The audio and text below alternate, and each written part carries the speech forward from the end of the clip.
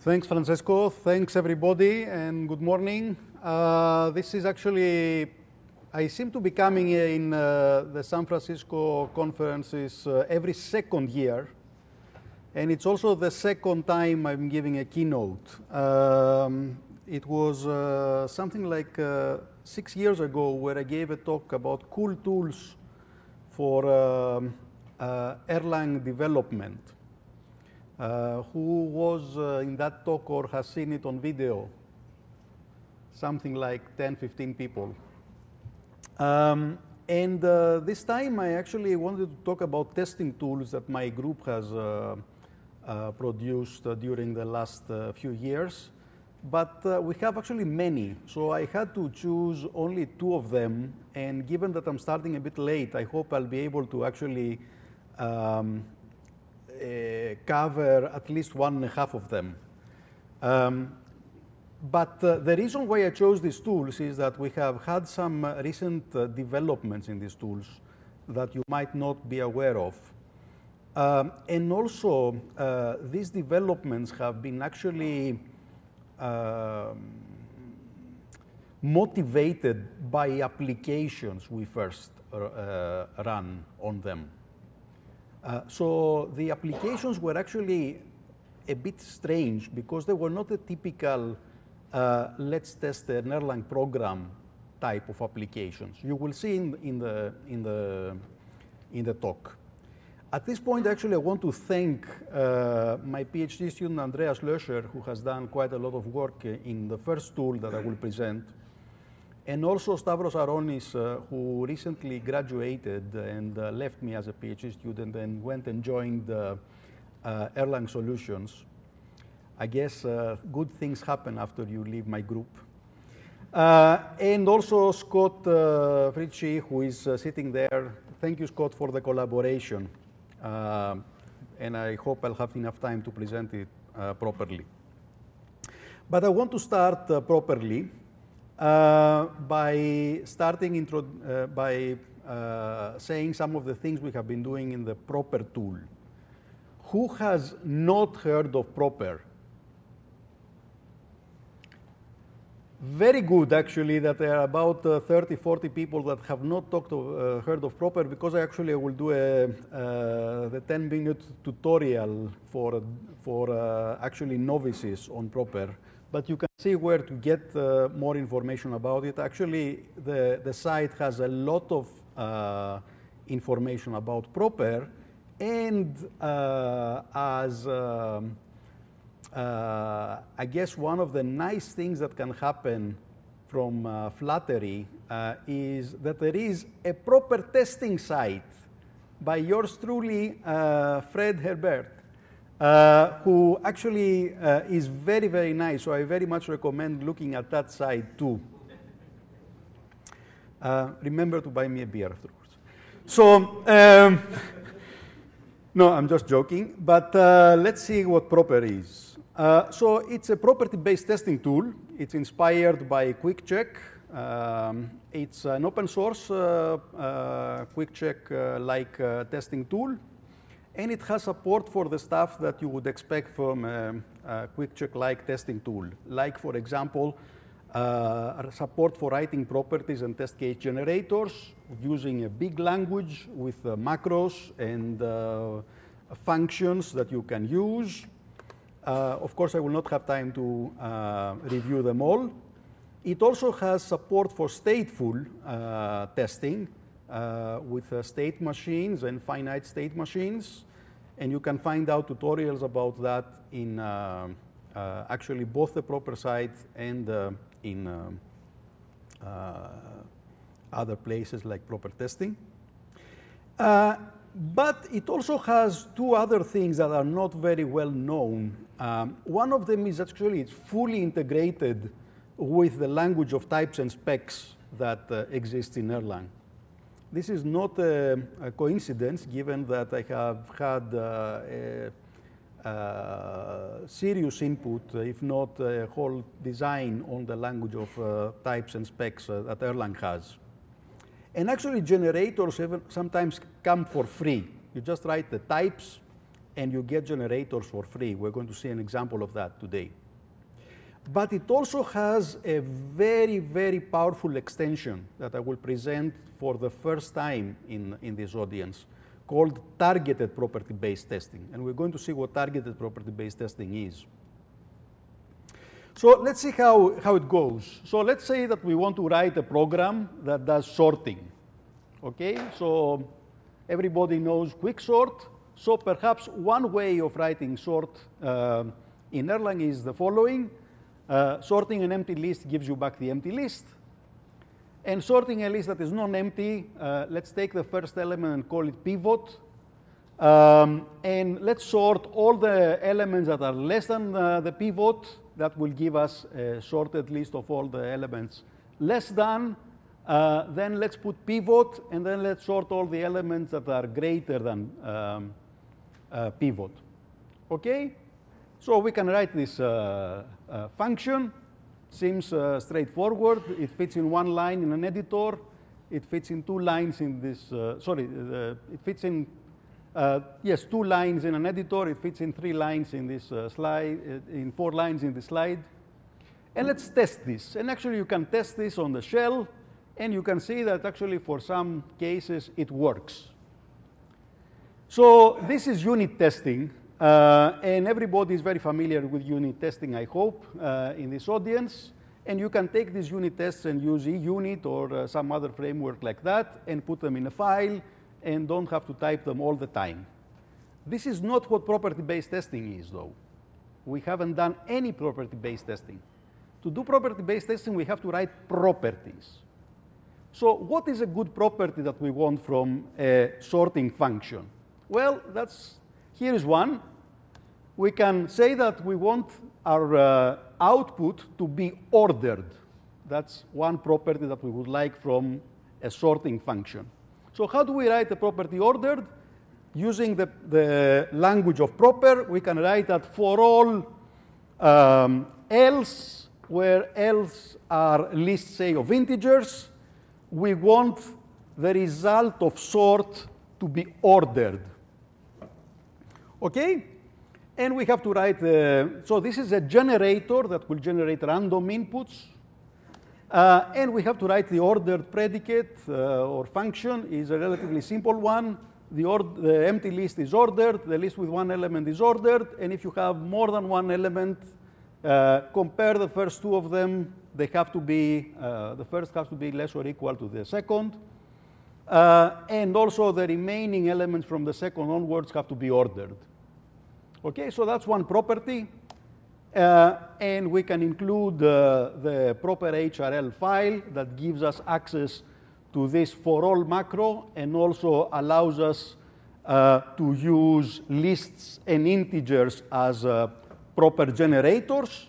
And now we can test this. So we can fire up our shell. We can compile the file, and then we can say proper quick check, the demo program, the property ordered, and that by default will generate 100 random lists of integers and will run this property, and the property actually passes 100 tests. So now we know that at least our function is doing, it satisfies this property for some confidence of 100 tests. If we want more tests, we can say, okay, run 4,711 tests, and that will spit 4,711 dots on your screen.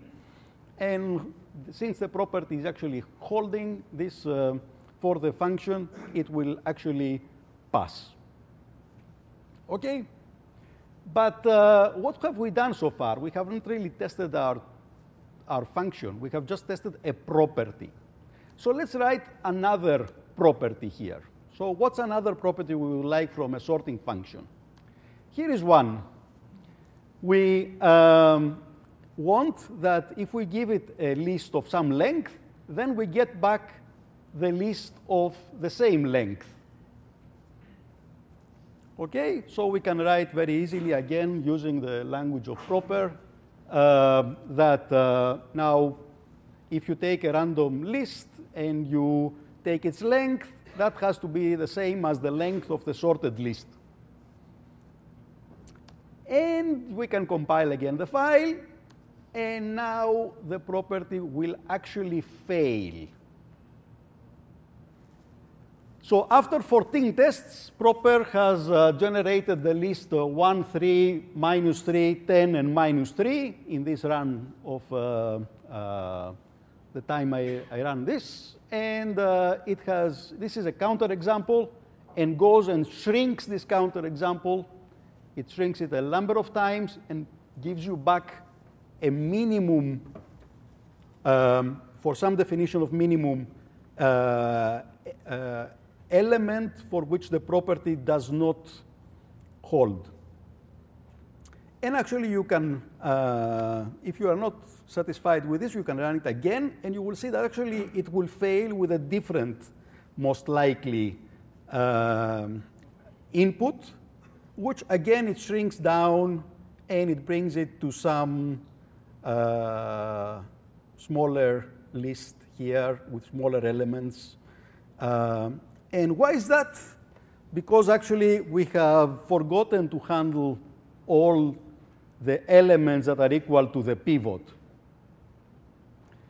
So I guess what we have learned so far, those of you that haven't heard of property-based testing before, is that actually you can get some confidence about the properties that your programs have in a very simple way.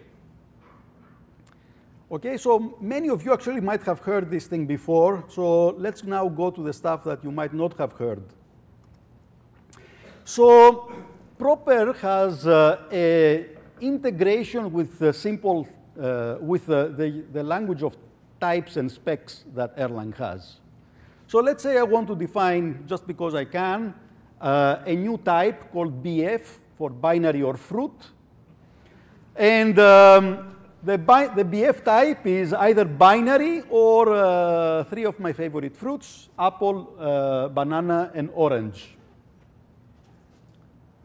And now we can take this type without doing anything else and say to Proper, now use this thing as a generator.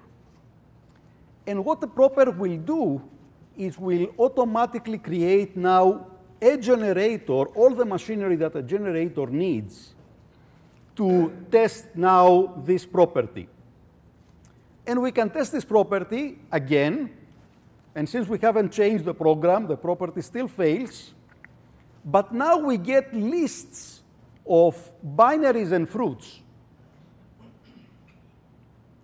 And not only we get lists of binaries and fruits, but we get an automatic shrinker for binaries and fruits, which Proper has created for us, and shrinks it down to 2 bananas. Okay? Okay, you might say that this is quite simple.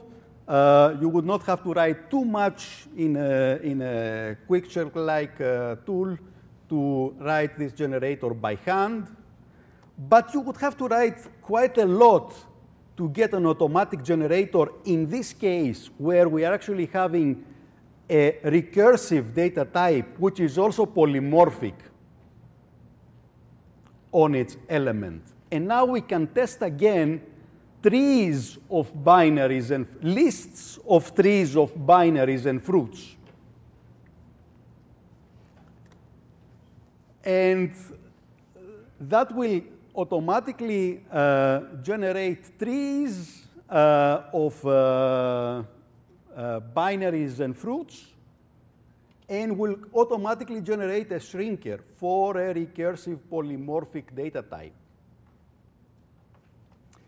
And if you think that this is just made up stuff, I will do a demo. I have the program here. So it generates random trees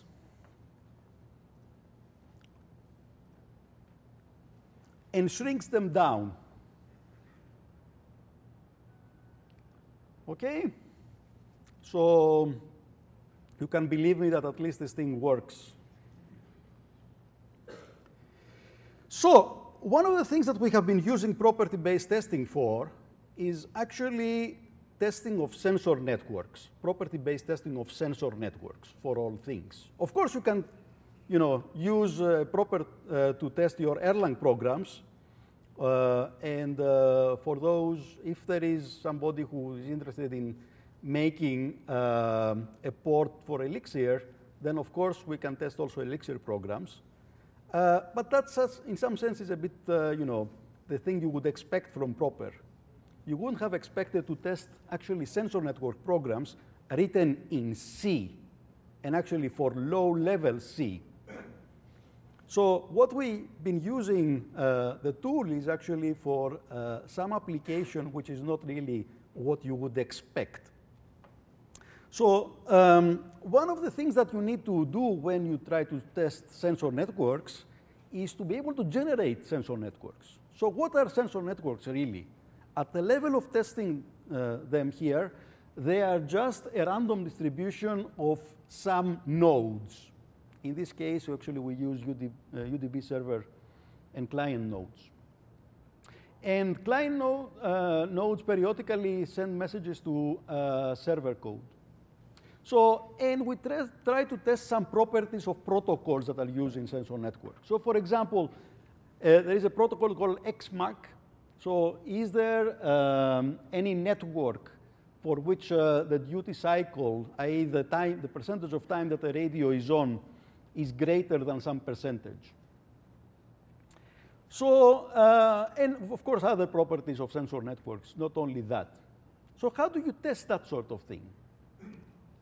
Well, you need to write a generator for generating graphs, because at the end of the day, the sensor networks are nothing but a graph. Okay, so you have nodes, which are the sensor network nodes, and you have edges, which are the links between these nodes. So here is how you would write, using the language of proper, a generator for graphs. Notice that it's not so easy to actually have just a type declaration for graphs. You could do that, but actually you wouldn't get very far with that. So here is what a graph of n nodes looks like. Well, generate a sequence, a list between all the numbers between, all the integers between 1 and n. And then take a list of these, let's call them vertices. Take a list of the edges of these vertices.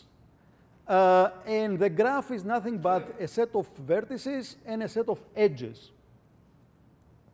And the edges are pairs of vertices. The one-off is a built-in improper that gives you a random element of the list that you give it. Take a pair of these things and make sure that actually they are not the same, and order them also so that you have them in some canonical representation. And the uSort here removes the duplicates. So it doesn't take too much, actually, effort to write a generator for random graphs using the language of proper. Now, what we want to do, for example, here is to test energy properties of sensor networks. So if you think about it, the energy properties of sensor networks are actually related to how many hops you would have in the network, i.e. to what's the biggest distance from one node to another node. So we can generate random sensor networks like that. And then we need to think a bit. So let's say we have a random network like that. And let's say that we have one node that we call the sink. So obviously, the energy consumption will be related in some sense to how big a distance, what's the maximum distance from the sink. So if you want to see if your network, sensor networks consumes too much energy, you need to generate a graph with the maximum distance to the sink is maximized in some sense. So let's say that we want to test, is there a network of n nodes where the maximum distance to the sink is greater than n over half? What do you think? Is there such a graph? Yes, there is one. Okay, everybody agrees? Anybody who thinks that there is no such graph? Okay, so I think everybody agrees with that. So let's test it with proper. So we can write now a property like that, the max distance, and we say that for all the graphs, the graph is the generator of with n nodes that I showed you on the previous slide. Take the distance to the sink in this graph. Let's call this, this function knows what the sink is, let's say. Take the maximum of them. Is the distance always less than n over 2? Okay? So if it's always less than n over 2, the property holds. Otherwise, the property is falsified, so we have found a counterexample. And here is the problem now. If we try to test this for, say, 100 tests, it will pass. For 1,000 tests, it will pass. For 10,000 tests, it will again pass. For 1,000,000 tests, I've not tried it, but it will most likely pass again. So how come proper cannot actually come up with such a graph?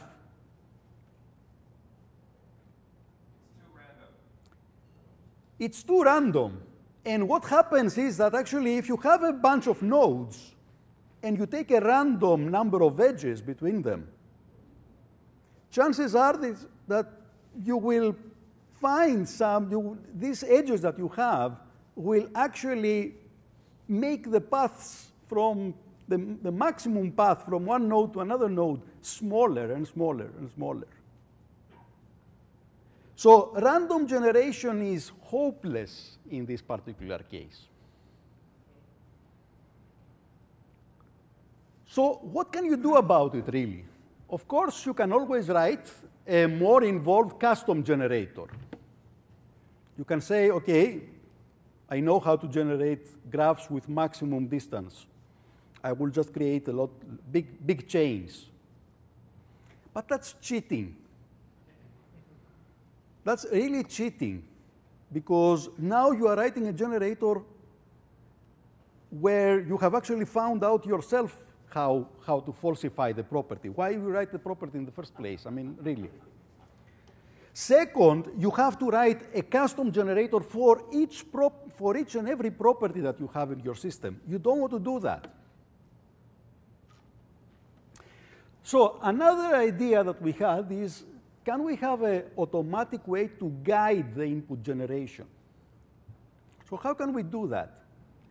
Well, we can impose a search strategy on it, like hill climbing or simulated annealing, for those that have heard what this is. And actually, this is what we do. And also introduce a feedback loop in the testing process that finds out, for example, how far we are from falsifying the property. And this is what targeted property-based testing does, which is very, very, very powerful technique. So it combines search strategy techniques with property-based testing. So rather than having a totally random generation, we are having a generation that is guided by a search strategy.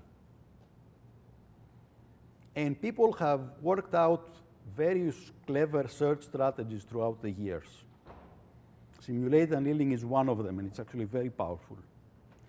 So it automatically guides the input generation towards inputs with high probability of failing. Now, to do that, we cannot do that for any domain. We have to be able to actually characterize our property in terms of a utility value, in terms of what we want to achieve, really. So these utility values capture how close the input came in falsifying a property. And this is what you would have to write now. And you can see actually that is not particularly different than what you would write before. you still have your generator, your graph n. You still have the property, but rather than writing just for all, you're going to use a special for all that knows about simulated annealing. And there are other for alls for other strategies. But the simulated annealing is actually the best one here. And you will have this generator under the targeted framework, which will actually take the generator and will not make it random anymore, but will introduce a feedback loop. And you have to specify what your goal is. Here, what we want to do is we want to maximize the D, or minimize something else. So it gives you functions that are like that, macros that are like that. And now this thing specifies a utility value.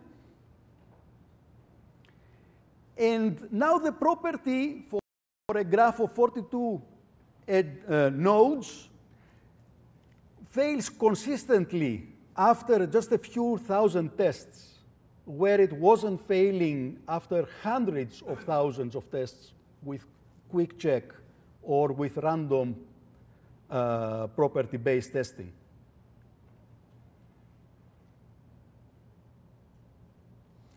So this is the idea of Target. It's a very, very powerful framework. Notice that it has to do quite a lot of work under the hood. And we actually have 2 technical papers in top testing conferences on this. The latest one, the first one, required the user to actually write all the infrastructure for the search strategy. But we have found a way to actually take a generator and generate all the infrastructure that simulated annealing needs automatically. So notice that now the tool under the hood has to find a neighboring graph from the graph that it has previously generated. There is a lot of stuff that's happening under the hood. It's not magic, it's technology. So we have used this thing in various applications, actually. One of them is this one, the XMAC protocol that I told you. The testing actually is very slow here because we are using actually an actual simulator for networks. So we have to set up a network, communicate with the simulator, run the program in C, do stuff, simulate the network for a while.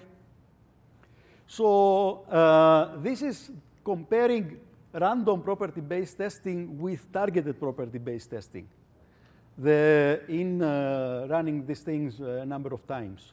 So you need about 1,200 tests to falsify the property. And this takes about 8 hours to find a counterexample to the property of XMAC. While with targeted property-based testing, it takes only 200 tests on average, and the mean time to failure is 2 hours. Notice that it's not just 6 times less, because targeted property-based testing needs to do more work under the hood. So the average time per test is almost double.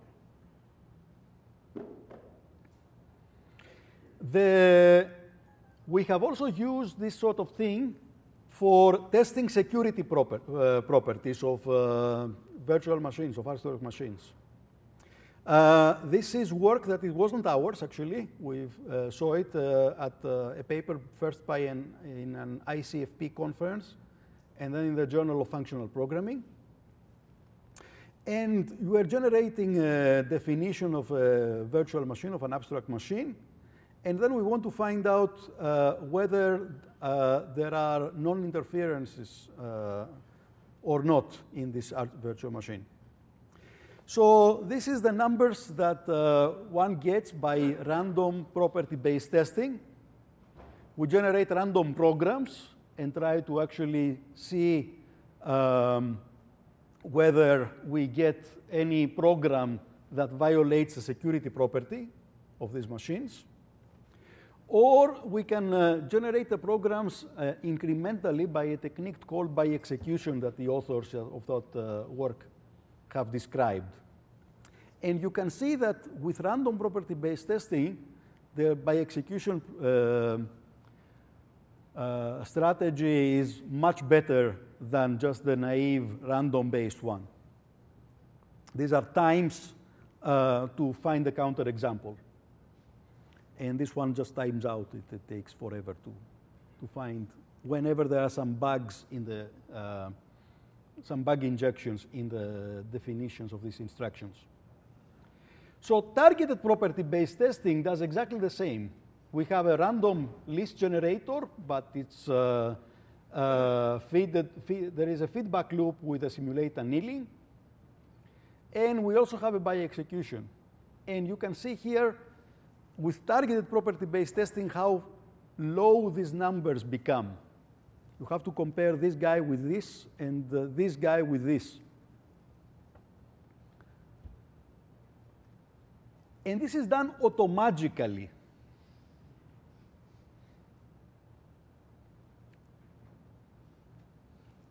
Okay? So the authors for doing this by execution thing, they have to write a custom generator to do this by execution. Targeted property-based testing, just one line of code, just to change, to say what to minimize or to maximize.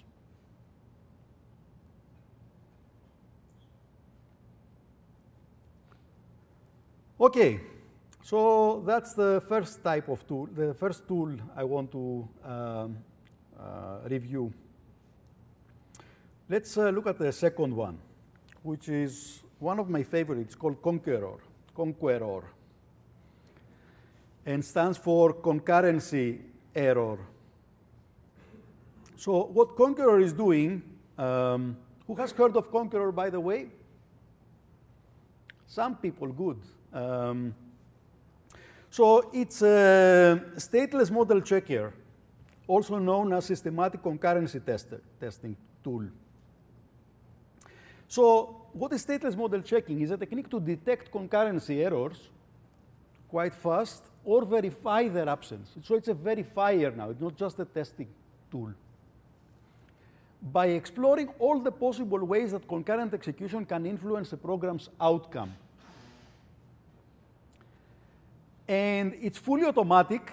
It has very low memory requirements. It's not just like the model checking tools that run out of space, run out of memory. And but the catch is that it's applicable only to programs with finite executions, i.e. your unit tests, because typically you write unit tests that terminate. Sometimes. Yeah, actually, when concurrent execution comes into play, the sometimes is true, because there might be some interleaving for which your unit test doesn't terminate, or goes in a deadlock or something. So, how does stateless model checking work? Let's say that we have only one scheduler. It's boring, but let's say that we have only one scheduler. We run an arbitrary execution of the program, and then backtrack to a point where some other thread could have been chosen to run. And we systematically do that sort of thing with another execution, and another execution, another execution, another execution. Okay, and we repeat that until all choices have been explored, or hell has frozen, one of the two, whichever happens first. So let's see it on an example, and I will not show Erlang here because it's easier to show it on an example with writes and reads, actually just writes in this example. Let's say that we have two shared variables, x and y, and two threads that assign to these variables. We want to explore all the ways that this program can run, and we also want to check that the program doesn't crash. Now, it's very difficult to crash this program because it doesn't do anything interesting. So typically, you have to supply some correctness property. And let's say that our correctness property for this program is an assertion that says at the end of the program, I want my x and y variables to be the same, to have the same value, not to be the same, to have the same value. Okay, so how can we do that? We start by, say, we start by 0, 0 initially, and start by executing, let's say, the green thread, we go to 1, 0. Then another green thread, we go to 1, 1, and then we don't have many choices anymore. We have to execute the red thread. And at the end of this trace, the correctness property holds. So we haven't found a violation. We have to continue. So how can we continue? We have to do something different than before. So let's say we start at this point with the red thread rather than taking 2 steps of the green thread. So we swap these things, and now we execute this. And again, we end up with 2, 2 at the end. So again, our property holds. And then we do something else. So we pick to run 2 steps of the red thread here. So now we reach a state where our property is violated. And we have found a bug in our program, something that violates our correctness criterion. Okay, so the thing to take out of this is that it systematically explores all the interleavings and tells you quite nicely and quite fast when a property is violated. However, if you have a property, oops, this looks a bit weird, but if you have a property that actually holds for all executions, then you have to explore the whole space. There is no other thing to do, right? You have to actually try everything. Now, this everything can be quite a lot. Okay? So this is what Conqueror does. It explores traces systematically and explores all the possible behaviors of the program, which we have annotated with some assertions or with some correctness criteria, and either detects concurrency errors or verifies their absence. When it detects a concurrency error, it tells you exactly what the execution of all the threads how the interleaving has to happen so that you get a violation. Now, you might say, come on, this is totally hopeless. It will not actually work because, literally you explore all the traces. There are really too many in any reasonable program. Now, of course, that's where the technology in Conqueror comes to play. And actually, we explore traces that should be different than each other. For some definition of different, that's quite technical. But you can think about it actually. Let's say that you have n threads that do this thing. Now, to explore all the interleavings here, you need n factorial ways of exploring stuff, which obviously doesn't scale. But if you think about it, actually, to cover all the behaviors of this program, you only need to test one trace. So we already have an example where we have exponential reduction, actually factorial reduction. And that's what partial order reduction does. And Conqueror actually uses one of probably the most advanced dynamic partial order reduction algorithm out there. It monitors the conflicts that exist between the events and only explores additional interleavings as needed, and completely avoids exploring any equivalent interleavings. Now, this is dynamic. It happens at runtime, and it's actually optimal. It's guaranteed to explore only one interleaving per equivalence class. So in this case here of the 6 different ways of running this program, Conqueror or DPOR, actually, optimal DPOR, will explore only 4 of them, because these are the 4 different results you can have in the program.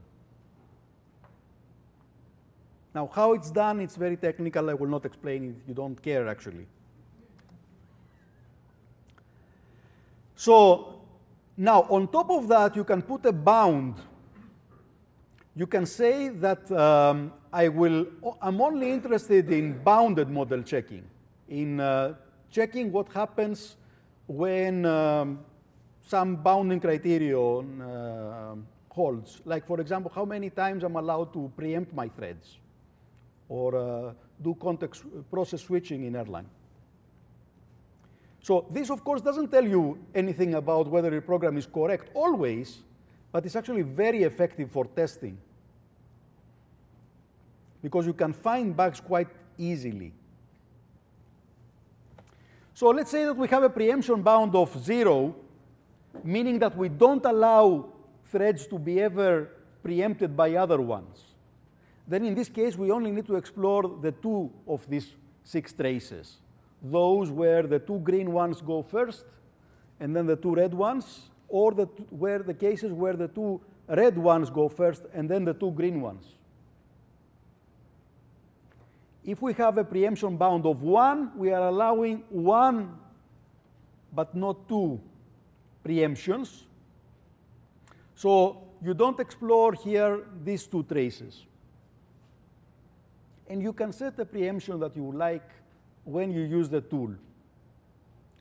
Now, all that were actually used to test and verify chain repair algorithms for variants of chain replication algorithm. So chain replication is a variant of master-slave replication, is in the context of replicated data stores, where you have a chain order, a strict chain order. So you have a number of replicas here, and you issue write requests and read requests. So the writes go and follow the chain, and the last one in the chain is the one that notifies that actually the write has been propagated to all the replicas.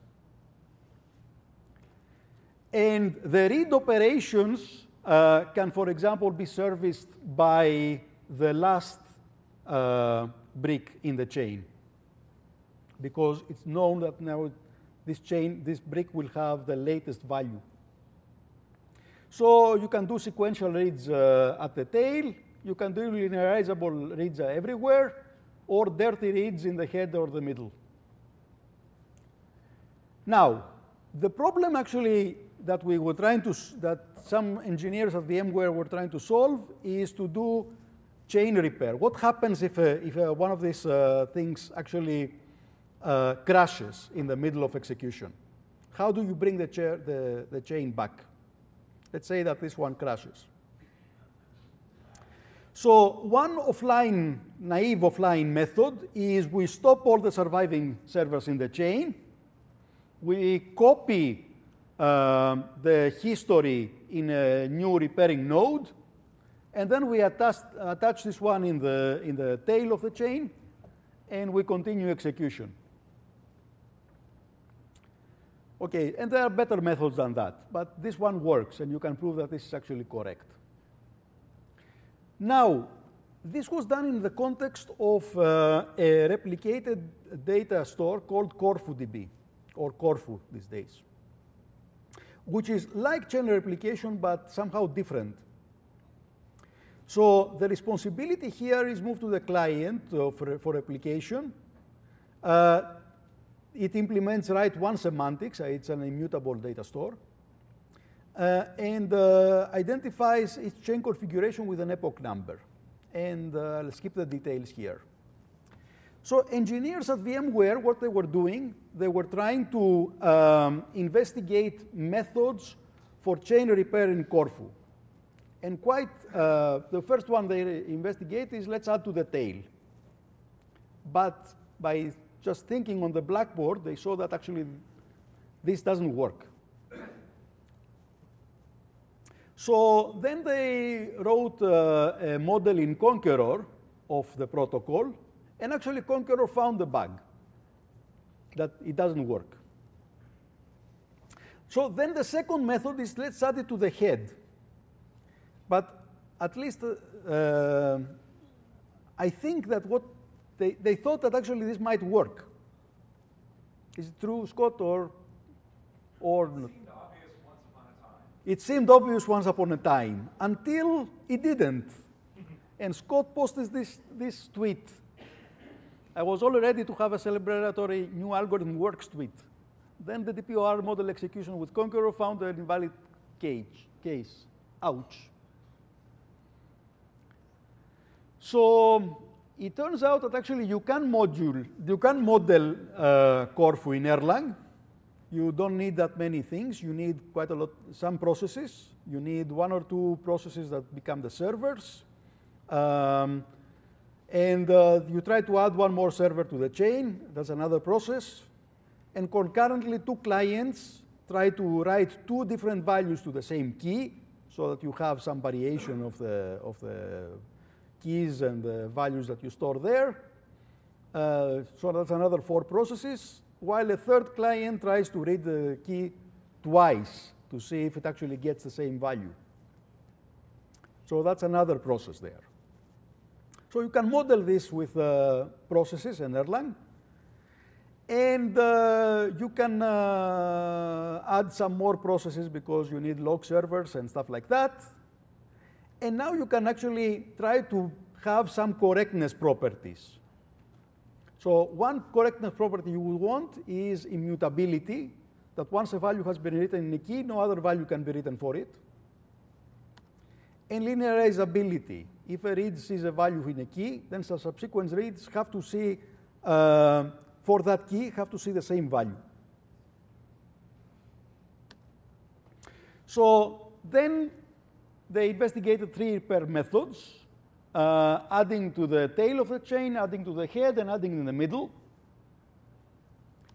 And Conqueror found in very few seconds, actually, less than a minute in all the time, that the 2 first methods don't work when you use bounded exploration, when you use bounding, preemption bounding.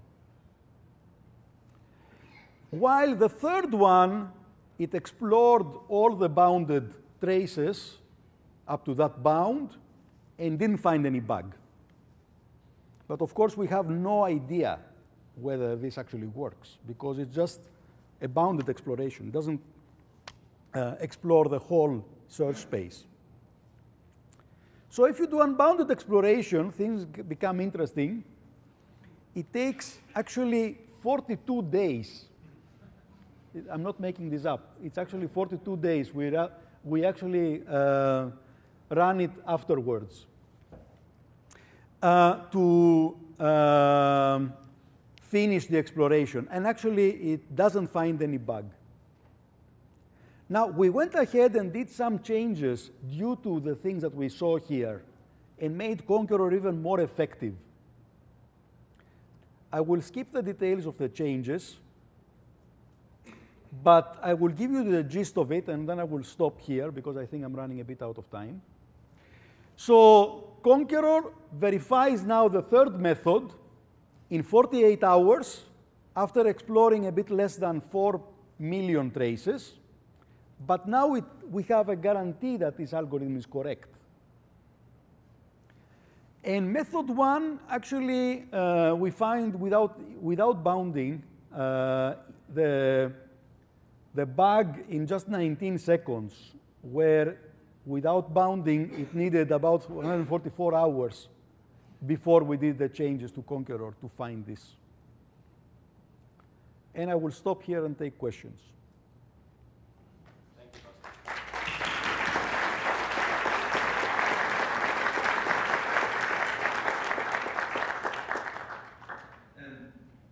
So we've got one question from James. Can you set up in the meantime? I have 2 questions. The first one is about the targeted property-based testing. So is this not available or just It's not very well documented. It's available. We have not documented it in the manual. We will do that. We have just written tutorials about it. So you can see a tutorial on using this. All right. And the other question was with the type imitation-based generation. Does that work with exported types from other modules? Or Yes. Yes, it does work. You have to compile with debug info so that the information stays there in the Vim file. Francesco? Some other problem here. Just a clarification question. It's a little unclear with the property-based testing, exactly what's going on. Is it very similar to like what's happening from University of York with Small Shack and Lazy Small Shack, where they do? No. Okay, so it's not Absolutely not. Okay. So small check and lazy small check does exhaustive generation. It works for only small domains, and it guarantees that actually you get to test all of them, if I understand correctly what it does. Right. Here, it works for all domains, provided that you can find the utility value that you want to maximize or minimize or do something with it.